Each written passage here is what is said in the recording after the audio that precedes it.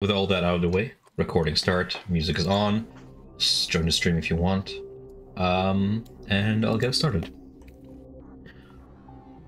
Once again, we return to this darkness-enshrouded domain where neither star nor the sun's gentle rays offer their warming light.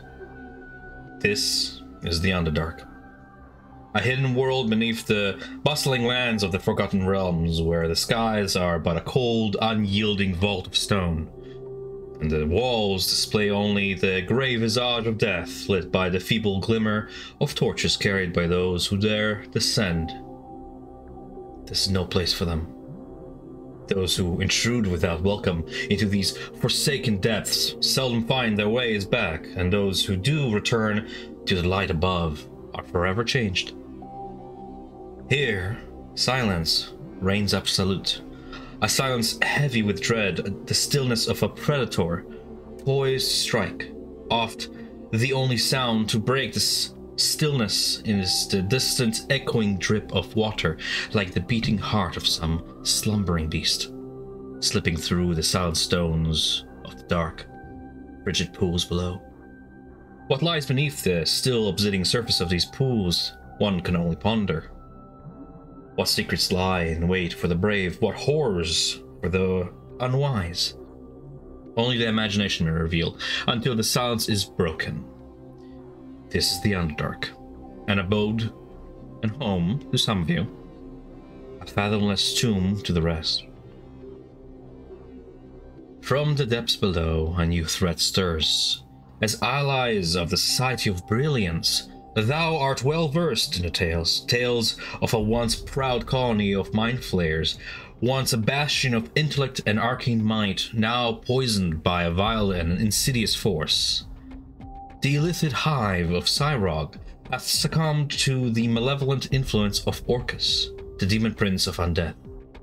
His wicked touch hath tainted the elder brain that once ruled the colony, transforming it into a vessel for Orcus and his foul will.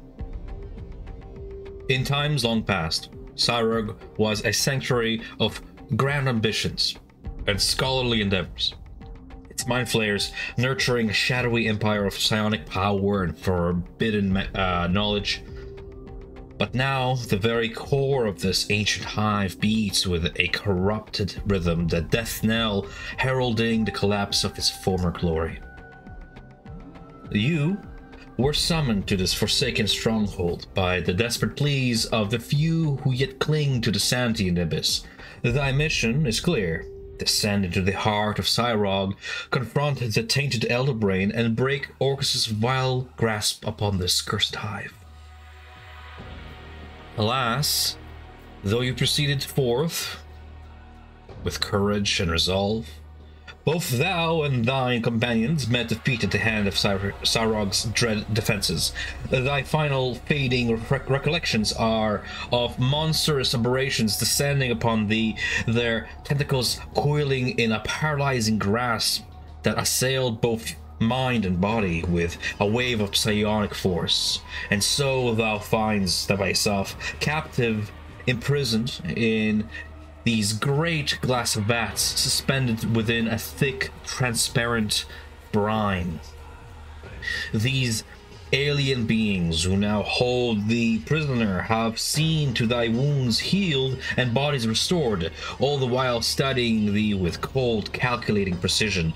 Unless thou canst escape these bonds, thou art fated to become a thrall, thy mind enslaved by the mind flayers to further the nefarious grand design, or worse still, thy fate may lie upon the dissection tables, destined to be torn asunder limb by limb, thy brain extracted to birth the very abominations thou dost seek to vanquish.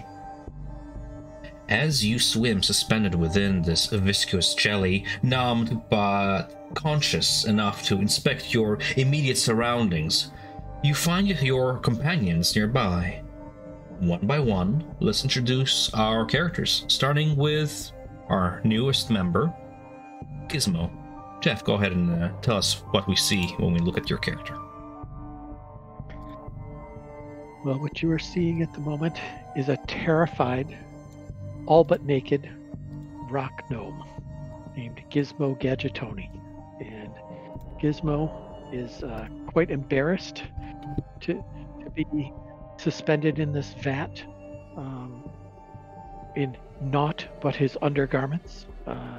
He does not know the others in this group and is therefore suspicious of everyone. However, these tentacled keepers are his true enemy and foe. Should I go into actual background on him, or just what we see? Just the physical first, and we'll have time to discuss background later. Very good. All right, excellent. A brief recollection from everybody, starting with Ivan next, of what we see when we look upon your characters. Okay, you see a grey dwarf and dweller. You see he has plenty of tattoos on his face. Showing his naked body, you see a giant rune. For you familiar with giants, it's a cloud rune. You see he has a braided beard, braided hair. Yeah, he's not carrying any weapons on him. From time to time, when you look at him, you hear whispers. That's Durak, still Shadow. Durak, still Shadow. The Dweger are surrounded by these spirit aberrations that blink in and out of vision now and then. Ethereal blurs in the air. Lies suspended in this vat. The last you can recollect being dragged into this vat and placed within it is your equipment, your weapons, your armor, your defenses being placed in a chest across this chamber. This cartilaginous chest made of flesh that you can still see from across the vat. Next, we have then Nick's character. Go ahead. I am also playing a Dwegar named Bazarok Goldfang. As you see, Dwegar-like characteristics: long, white, silvery hair, beard, a well-kept, long mustache. But you start to notice as he twitches in the vat, as he wakens and his eyes close and he bites and grits his teeth, you see that he has two gold, canine-like teeth. Short, stout, muscular, and you can see almost like a little bit of like a beast behind the eyes. Something lurks deep within him, but unsure of what. Stands at 4'8". That's about it. Floats at 4'8". Yeah. Sounds excellent. And last but not least, we have then Megan's character. Tell us about Zin. So you see Zin is a very small in stature, he's only about 2.5 feet tall. A deep gnome, so dark blue indigo skin, elderly, but now that he's been disrobed, you can actually see that below all of what would have been, well, for you don't know what his clothing, but he's actually pretty muscular, and you're like, what? He's like muscular but agile, like runner body kind of thing. Every now and again, even though he's been disrobed, you see every now and again like this as like a stray mushroom, just kind of like attached to like his arm, his leg, or something. And he's just kind of sleeping soundly at this point. He's just like, yeah, I'm good. Lying suspended in this synthetic bliss brought to you by the illithid construct that surrounds you, you look about. As the darkness of your confines weighs heavily on your minds, an unexpected presence intrudes, a cold, calculating intelligence, but one that exudes a controlled ambition, rather than the mindless malice you've come to fear. The voice that echoes in your thoughts is poised, measured, and brimming with a sinister eloquence.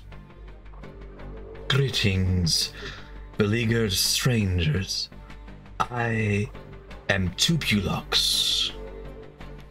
You sense intrigue laced in these words as the presence continues to prod at your thoughts, at your mind.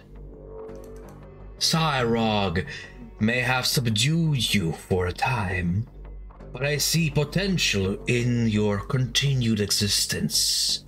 Potential that could serve both our ends.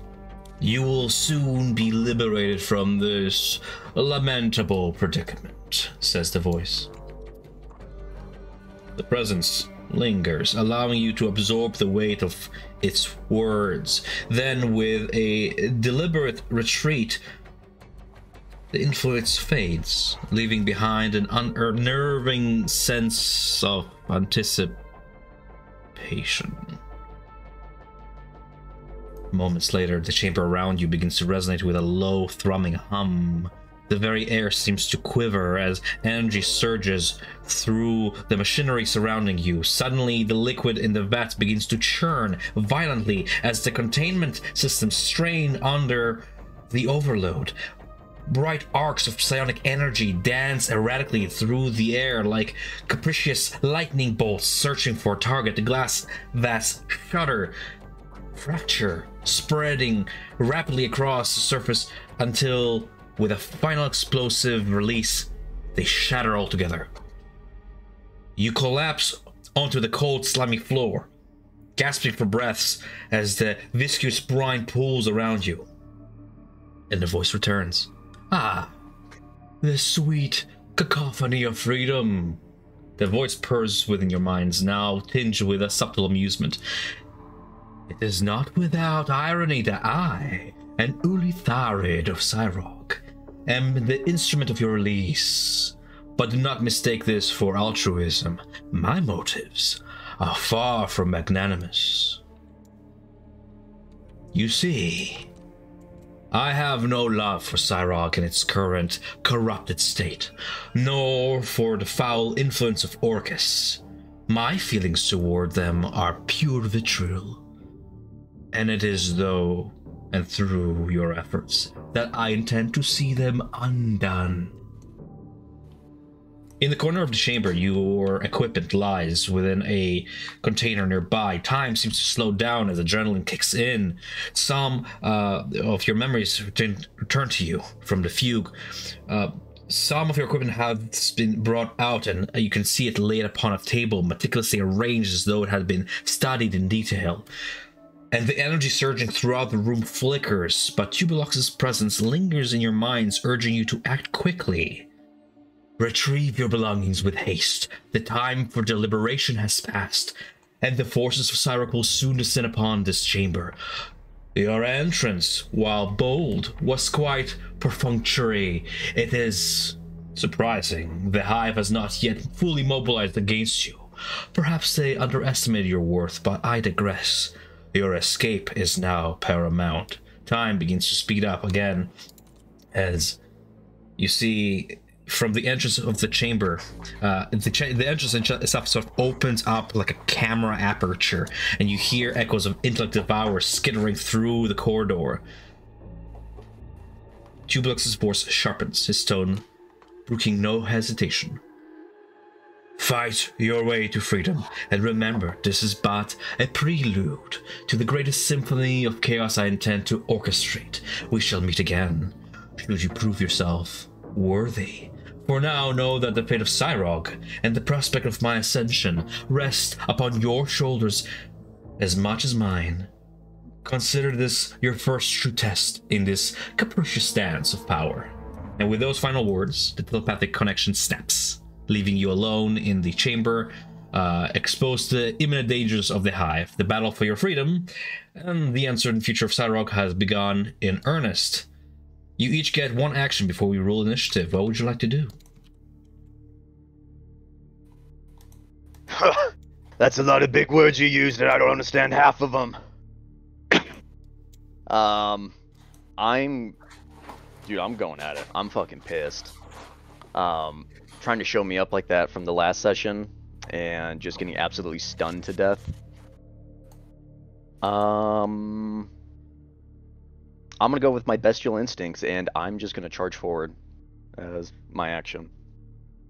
Remember that while you're still wearing... Oh, those are, you guys flavored yourself as naked. I was gonna have you guys keep your armor. So I I'm would gonna have say armor. you're stripped down to your bestial self, relying on your lycanthrope gifts to protect yourself, and your weapons are laid on the table near this chest over yonder. So as you charge forth, you charge by that. We have then the 3 other party members. What would you like to do? Gizmo is going to, from his position on his hands and knees amidst the viscous fluids, gonna quickly look left, look right, look up across at his companion Clank across the room and yell, "Clank, fetch my items! Fetch my clothing first, my clothing!" And then he's gonna race over and pick up, assuming it's on the table, his Big Daddy steam-powered warhammer. Sounds excellent. As you rush over, you hear the boot-up sequence of your construct as he powers up, and you can hear the steam go through the pipes, filling him with resurgence of power. Though wounded from your capture, I'm going to go ahead and say that Clank has a total HP out of 57 of, say, 35, and you should be able to control his token throughout combat as well as yours. As you equip yourself with your weapons and such, the echoes coming from the chamber to the south grow louder as you hear the skittering like rat paws upon metal of these awful intellect devourers, and the shadow of a levitating tall figure with writhing tentacles under its what would be its jaw and elongated head. Zin, your action. Zin Zin is also going to go to the table and equip himself. Simple as that. And Durak? Durak will move past him, trying to push his way from the short stuff, and he's gonna start raging.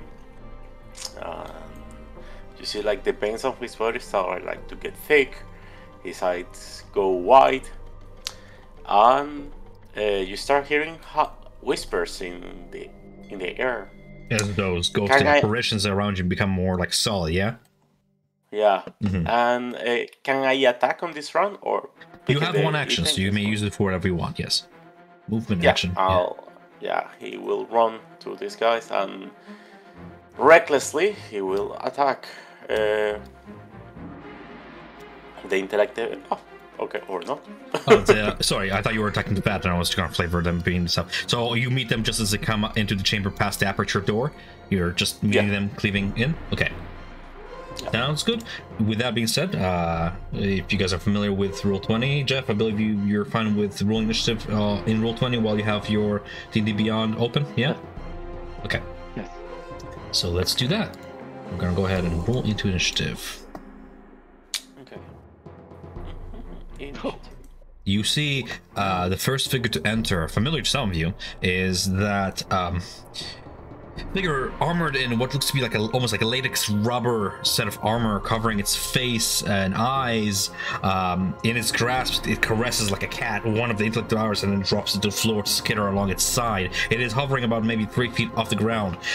Flanking it and taking a wide sort of arc to flank the rest of the group is another of those illithids with, like, I would say, like 8 eyes on each side of its face, and writhing tentacles all throughout, and a crystal-like blade made of some emerald gemstone that has been sharpened to a razor edge. It glows with this malicious aura.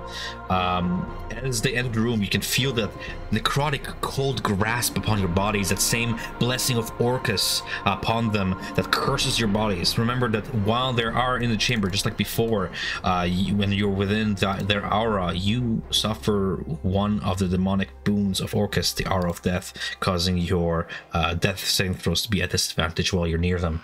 So take heed and be careful. We are going to go ahead and roll initiative for these guys one by one, and then put on some combat music, and let's get this party started. Fuck yes. Time for revenge. As you quickly move to action, and very thematically, we have Durak and Bajarak sharing initiative at the very top. I guess we'll start with Bajarak. Okay. Alright, cuz, get your things, let's go. And then, looking over at the, I want to go for this big old squid guy here. Mm-hmm. I don't like your face as he points to him. How about I liberate? Excuse me. Natural one performance. Sorry. Intimidation. Natural one intimidation. How about I liberate your head from your shoulders? And then, as a bonus action, I'm going to go feral and go into my lycanthropy form. And You should be able to do so by right-clicking it. Yeah, exactly. Yep. There you go. Got that. And then this says as Forest Tunnel, charge for... Oh, no, excuse me. It's a class action. No, let's just go in 5, 10, come around here. Dead sprinting, just moving so fast. I'm going to use my attack action and go with the claws. Go for it. And I just renamed them as Twilight Razors. That sounds like a pony. 23. Sorry. Sure. Twilight Razor, like an emo pony. 23 strikes true through its carapace armor. For 6 slashing damage. Yeah, we'll just do that, and then from there, fuck it. Because I have the mobile feat and I made an attack and he can't take opportunity attacks against. Yeah, he can't react. I'll come here. Maybe try to get a little bit of a flank on him, possibly. I'm like, come on, come at me. Sounds good. That's my turn. As he sort of, with one of his ankle, like, brushes aside some of the chunks that have flown off his carapace armor and takes a confident battle stance. We have Durak to follow up with your, you said you were doing a reckless attack upon this Mind Flayer here? Yeah, like one of them against the Devours? Intellect Devours, yeah. Sounds good. So, should I roll again or take the old rules? No, take whatever you roll first. Okay. We're just acting in initiative, yeah. A 9 doesn't hit, I guess. But a 20 will. So, total 22 slashing damage. You destroy, squishing the enemy, cleaving through it in half as the two parts lay there motionless, quivering for a moment before laxing. You have destroyed one of these Mind Devours. A smart move, knowing what they are capable of. Yeah, as it should be the other token. But don't worry, on the other side of the room, another spirit of another Draugr extremely familiar, my uncle, Burak, appears, and he smashed the other one. I'm using Action Surge. Do I need to hit? Or, no, sorry, 16 to hit. 16 just mates. Striking through that psionic shield that he has surrounded himself. You see a brief purple spark as your weapon cleaves through and meets flesh. A total of 19 damage? Yeah. Is the Intellect Devourer alive? Or is he gone? This one? Yes. Yes, alive. Alright, okay. Then I go for a second swing normally. No great weapon master. Okay. So it will be 25. Strikes, and I believe, unless you somehow roll less than 2 damage, will destroy the second Mind Flayer Intellect Devour, sparing you a consumption of the brains. Encounter again. Yeah, I was not gonna go for it. And that's it for me. You hear a voice, a different voice, reverberate through your minds, thick and malicious and slimy. Threat not, we have such great plans for you. Return to your vats. Succumb. Kneel. And as he speaks, he begins to level it higher as this Mind Flayer over yonder is going to go ahead and take his turn. We have him. Let me see here. Dive at you, Durak, here with his tentacles forth. attempting to strike with a 12. 24. I'm recklessly attacking, so it hits. Right, I have advantage. Okay.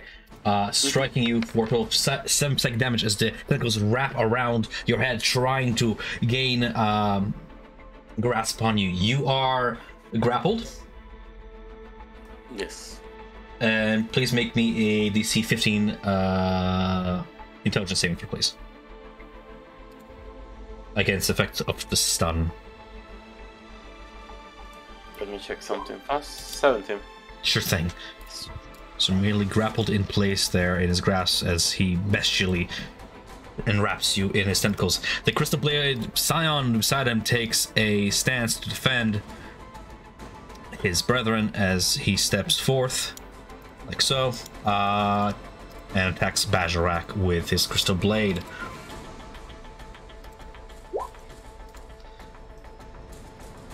One with his Crystal Blade Longsword, sure thing. So that's going to be a strike against Bajorak for 24 to hit, piercing through your armor for 9 slashing damage plus 5 radiant.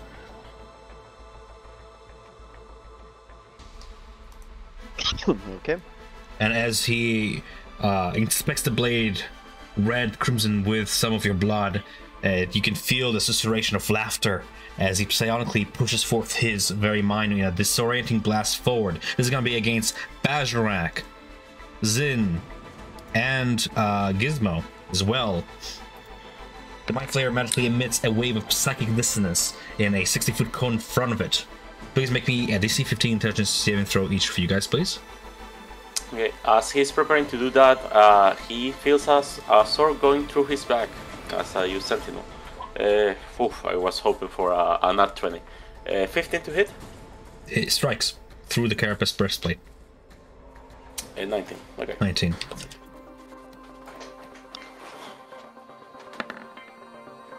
Nice! Natural 20 from Zin. Bajorak rolling a 13, unfortunately fails, and then we're still waiting for, what did you roll there? I guess you're rolling in D&D Beyond for your intelligence saving throw, Gizmo? 26. Nice.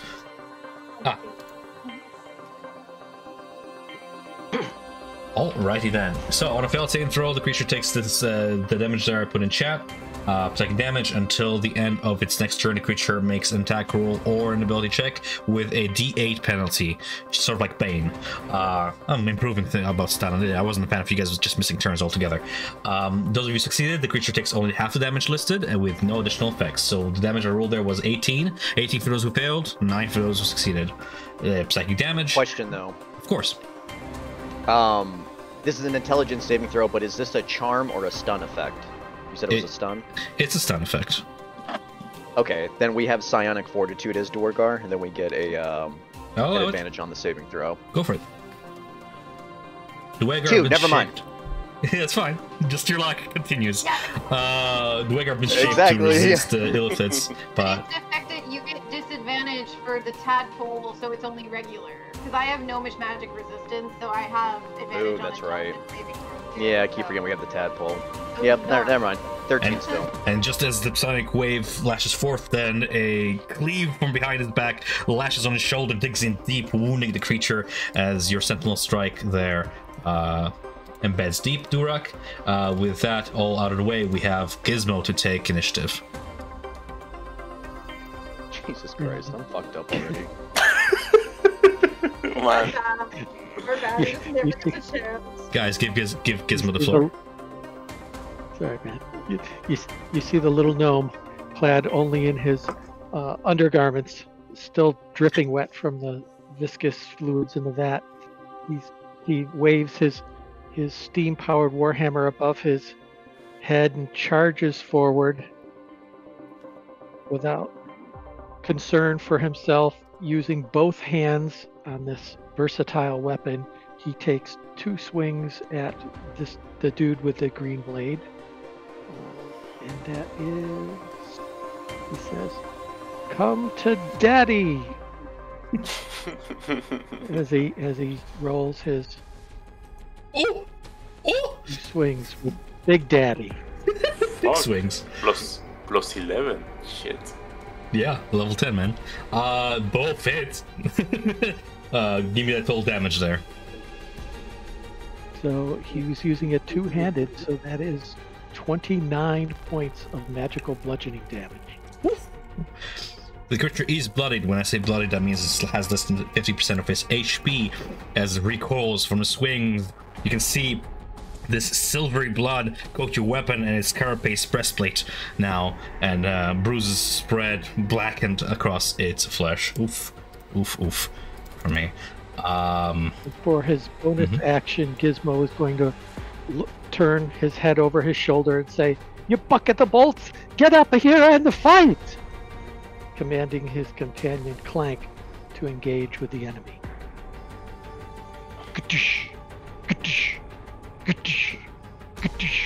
As Clank approaches and uses his kind of whole body rotates as one hand takes a swipe at the same target, the Illithid with the green blade. And let's see, I gotta get the swing on this. And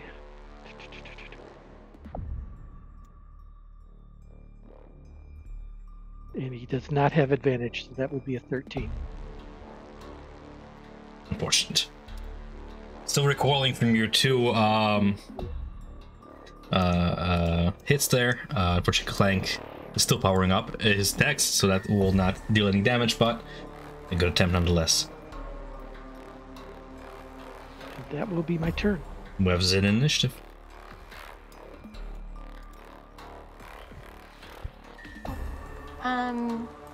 Then.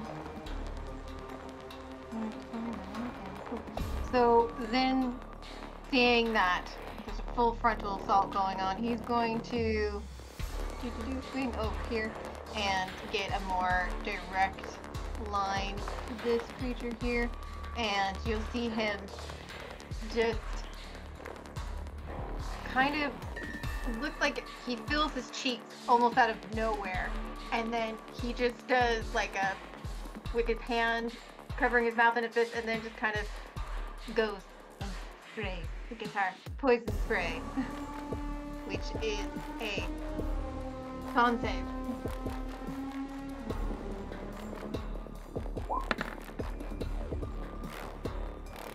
Fails. So he shall take 22 poison damage. I would like to do this. So you just see it, and you just go, and the poison sprays across all of the different eyes, or supposed eyes of this creature, and they just start to melt. Once the creature is destroyed. That would be the end of your turn. We have back at the top of the initiative. Yep. So as he looks over and the enemy falls ahead of him, he just like slinks him over, just steps over, and he goes, "More fresh meat," and goes for the other guy here, and he is going to get a lot of attacks coming his way. First, we're gonna go with 2 claw attacks, Twilight Razors, a 15 strikes and strikes. A 21. Cool. One of those strikes, I'm going to use a key point, and I'll go for a stun. It's a con save, DC 17.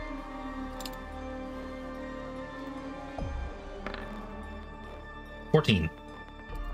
Now he fails. That motherfucker's stunned. Nice. And then, as a bonus action, just to be safe, hopefully I can just get this guy down, but I just want to secure it. I'm going to go for 2, I'm going to use a Fury of Blows, and then we'll do 2 offhand strikes. Alright, and then just going to go for some big old swinging punches here. Hell yeah. Remember, we have an advantage. Yes. That one I already got a 27, so I won't roll, but I'll do the other one though too. 26. Oh. You have So advantage, so roll the next 12. one more time. You're fishing for natural 20s here. Yeah, I did. I already got a natural 20 on the first one. Uh-huh. You'll And know one Sure. second. Yeah. Yeah, the second one was a 15 and a 26. Nice. Sorry, I didn't roll the first one, but So you're Sure. gonna have 7. That's 12. There's a 20. Yeah, I'm assuming 26 hits. So that's 6, 6. That's 12 plus 7, 19. Bludgeoning damage. 18 bludgeoning damage against a stun creature. As you guys pile on, we have to do rock initiative. Okay. Me and my uncle Barack and my cousin, I start hammering on this guy, like pushing it with our legs and swinging the swords. So I reckon both hits. It's an 18 and a 17. Total 21, 31, 45 slashing damage. Level 10. I should expect as much. Yeah, that's lethal. You can describe your kill. That's lethal. Yeah, as the first cut appears in his body, he looks around slowly and he sees, oh, we are not the only people here. There are plenty of spirits surrounding my allies, protecting them. So then he gets swung on the back and perish. Moment of silence spreads throughout this chamber as the last of the blows echoes onwards. You get a moment of respite. You look around. Take it away, guys. The stage is yours. I have a quick question. Yeah. When we leveled up, did I regain my spell slots, or am I still with the spell slots I had left? Since for being one? captured, you've benefited from a full long rest. Within the vats. Nap time. We shall start moving. The more are coming. And I reckon we'll- Before we start moving, Zin kind of looks around and just like, and he spots Gizmo and he's like, You're new here. Were you in one of the other vats? Yes, I don't know who you are, but yes, I must have been taken by these creatures. I woke up in the vat next to you, I believe, or no, it was the furry one there, I think. Oh, I don't know. Yes, but I assume since we're all prisoners that now we're all friends? He says questioningly. Zin just kind of keeps walking up to him, kind of almost getting in his personal bubble, and just like reaches for his hand, grabs it, and gives it like a very fierce shake, and like with a big grin on his face, just like, well, welcome to the group. My name is Zin. Don't mind these Dwago over here. They're a bit rough around the edges, but they're okay. To Gizmo, careful with that one. I'm still recovering from the pain he did. And then he just kind of looks over. He looks over to Durak, and then he's like, "Man, you know that wasn't my fault. I got charmed." Gizmo will just kind of look from one to the other back and feebly return the handshake. Yes, well met, my good man. Clank, fetch the rest of my gear. My bag. I have to make sure all my things are here. And he's gonna wander over and start rummaging through to make sure that all of his items can be located in his various backpacks and bags and belts and tool belts, etc. Could you find him? Anyone who takes up arms against these old squid faces, that is a friend of mine. Name's Baz. And he gives a big old grin, and you start to see the teeth, obviously, being his big, large incisors, or his cuspids. But as he's giving you his handshake, he just starts to cool down a little bit, and he starts to shrink down about another foot, and as he returns down to his Dwegar form. That's quite a skill you have there, sir. You all are from the Underdark? Aye. Pounds his chest real fucking hard. Right from Gracklestook, born and raised. Natural warriors, one of the best in the lands. This here's my cuz. Points to Durak. Howdy. Are you from these lands or you came from the surface? Are you soft? That's the question. I don't know about soft, he says, kind of trying to modestly cover up his virtual nakedness while he puts straps on tool belts and so forth. He goes, but yes, I am a firm at the surface. And then he kind of puffs up his chest and steps forward and puts out his hand. I'm Professor Gizmo Gadgetoni. I am formerly of the great Library of Candlekeep. I was on a trip of sorts when I was, shall we say, abducted, I guess. I have had the displeasure of serving as a tutor to someone in Gracklestug for a good long time. How I wound up here, though, I have no recollection, as he looks around, completely unfamiliar with the environment. But No. this is my companion, Clank. He is a companion servant experiment of mine. He is a generally agreeable a fellow. Clank, say hello to the good people. And you'll see the entire body rotate 30 degrees or so. A single red glowing light, just kind of like serving for an eyeball, just looking in your direction.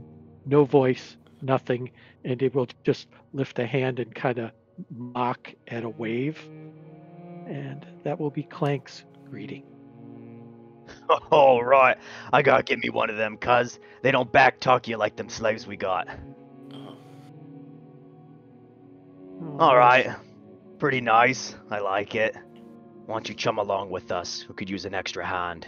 Got a little bit of a pickle, I guess you could say earlier. But these bastards hit us hard, but we're gonna come back and hit them harder. I assume we're trying to get out of here.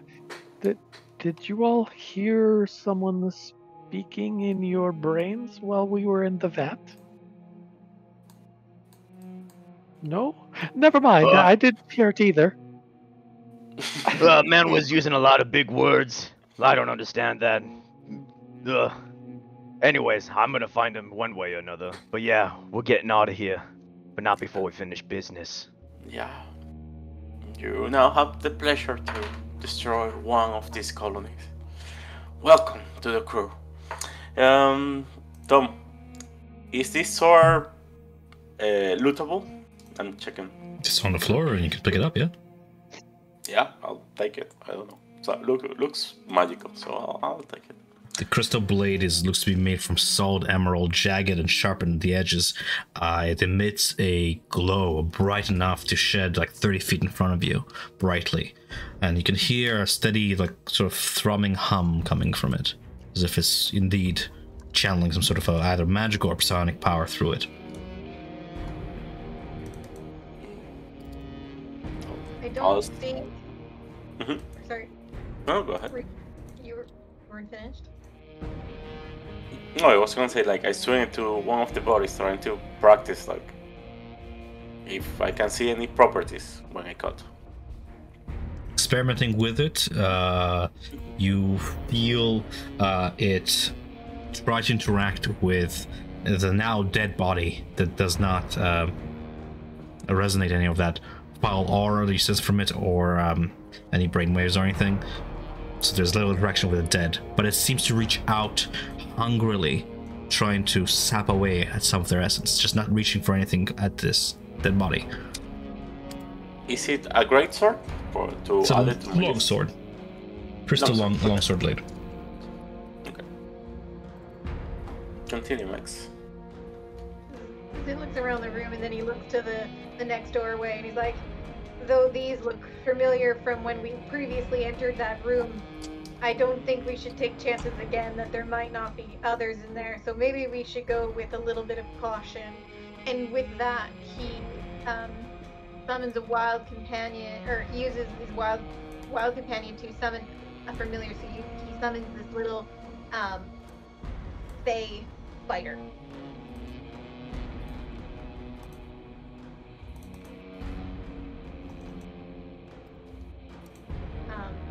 And then he once the spider appears on his hand that he has outstretched.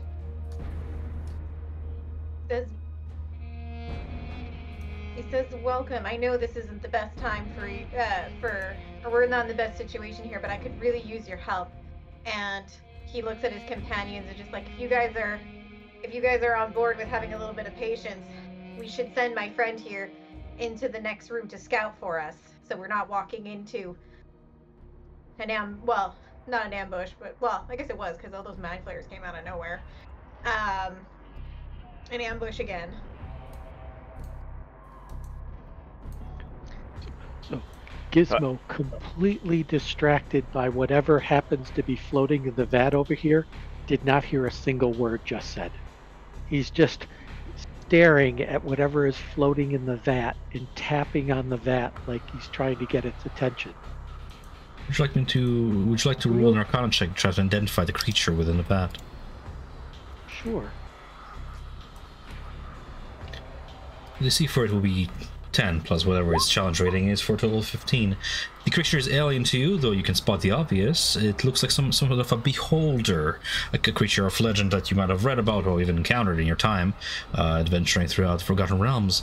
It looks to be stunned in its condition in the vat within this brine pool and has been altered somehow. Its flesh melted at spots to reveal raw muscle beneath, and a blind eye stares half closed at you.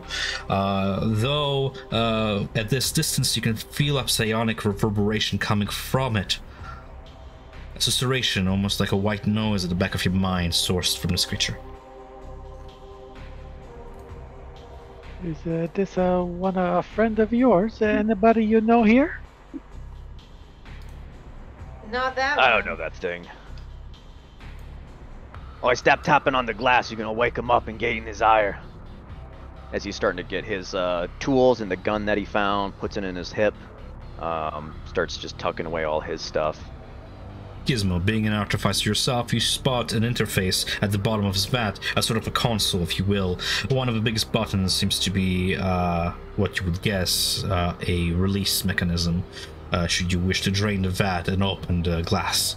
Otherwise, the other purposes of the console are bizarre and alien to you, but you might guess that they're to monitor vitals and such, and any changes of this creature as it undergoes what is body-altering metamorphosis. Well, if he's not a friend of yours, I'm not so sure it's a good idea to let him out. What do you think? Aye, leave him be. Dumb bastard got caught in there. Can't find a way out. You're so unga. So unga bunga about it. Yeah, sucks. Hey man, get some raw power. No, I get it. Little friends. This guy who was trapped in there and got saved by a voice in his head. I'm the chosen one. Or we're all chosen. He would have let him out. What about this one? Do you know him? Creature familiar to some of you guys. Rap Been a to couple of times on the glass. Yeah, Quagoff by the looks of it, with 4 arms and exposed brain. Oh, Nah. he looks like Too he's ugly. seen the better days. I don't know the chap.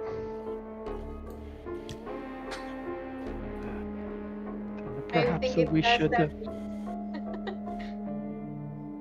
Go ahead. Perhaps we should just prepare ourselves. Clank, did you get to the rest of my things? My backpack, the backpack, man. Get the backpack. Like snapshot to Clang just playing with the lid of the chest back and forth. Yeah. Precisely. Yep. Yeah.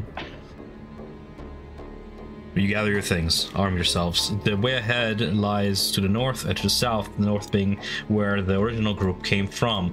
The overmap is thus. I shall zoom you guys into your current position over yonder. And this is where we are.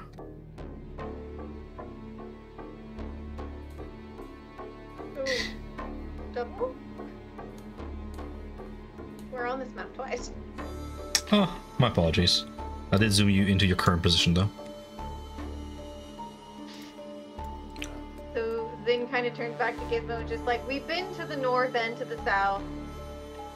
To the south is where we were ambushed, and where I presume we lost. Well, we ended up in these vats. So if we move to the south, we should definitely take precautions. Which is why I've summoned my little friend here, and he points back out to the in the palm of his hand, long-legged black spider, with a small blue dot on his back, almost like an eye.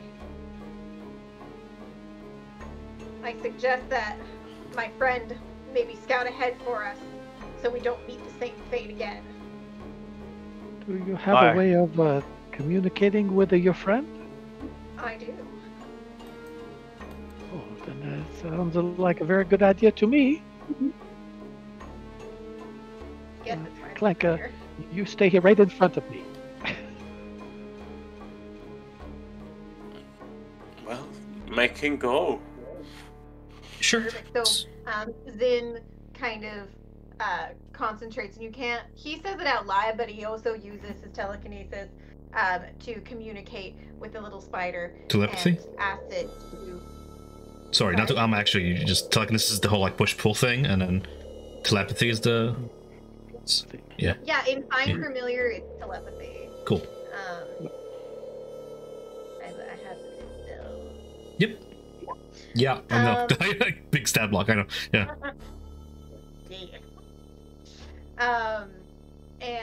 And basically communicates with the spider to venture forth into the next room, and uses an action to be able to see and hear through his spider's eyes. Right. So you guys see Zin's eyes sort of glaze over white, and a little bit of moss spreads around the eyes as there's a certain magical shine for a moment around the spider's many eyes. And Megan, your characters can now see from the perspective of the floor, maybe like an inch off of it, onto these 5 giants surrounding you, the vats throughout, and through the spider's senses you can feel the reverberations of machinery and electricity in the floor. And scouting ahead, if you would turn a corner there, you would see the same 5-foot diameter, like sort of tunnel with a vertical shaft further along it. The shaft, as you remember it, descends down like 20 feet to a chambers below. Beyond it, down the hallway around the corner, would be a solid wall of force, glowing pink and purple with energy and crackling, with various organic-looking veiny tubes sort of cascading out of the edges of this force field, through the walls and down into the basement dwellings of this ship or facility you find yourselves in. The wall of force is blocking the way forward, but just beyond its semi-translucent face, you can see a large brine pool within which rests a giant brain with black tentacles writhing throughout. The brain itself pallid and white and pale, and with a sickly green aura around it, and a symbol, demonic in nature and wicked looking, almost branded magically upon its very center.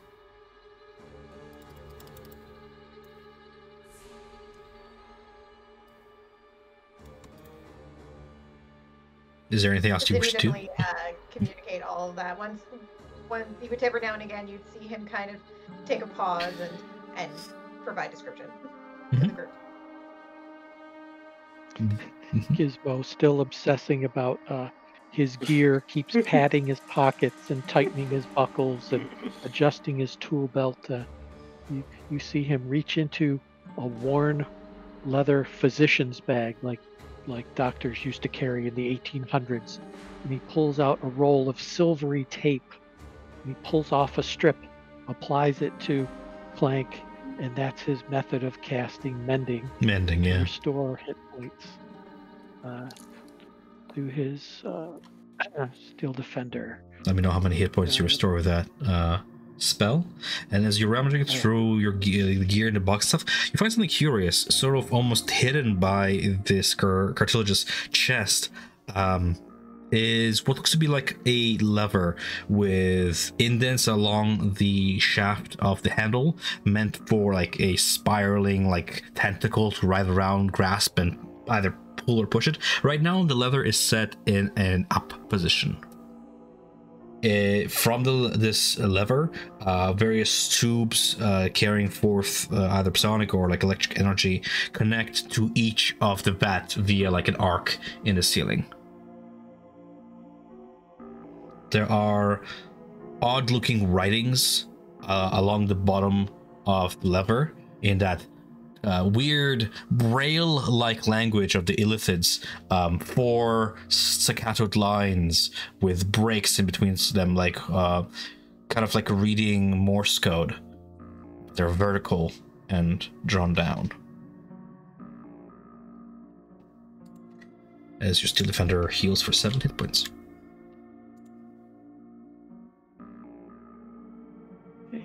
What do you think of that is up there? As Gizmo points. You are looking at all these things. Well, I don't know. I don't really understand the mechanics of it all. Why don't you go ahead and give it a little bit of a nudge? You said Maybe, you're a professor, after all. You tell us.